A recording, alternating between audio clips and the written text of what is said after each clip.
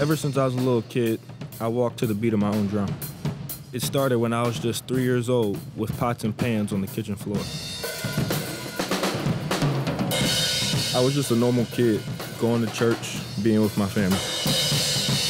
It turned into a release, a gift that God has given me to express myself, to show other people what I can do. When I'm playing drums, or even when I'm playing basketball, I feel free. You play through mistakes. Anything can happen. There's a million different ways to be successful.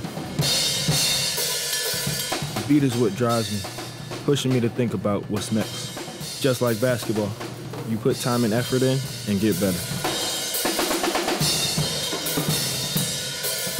Ever since I was a little kid, I walked to the beat of my own drum.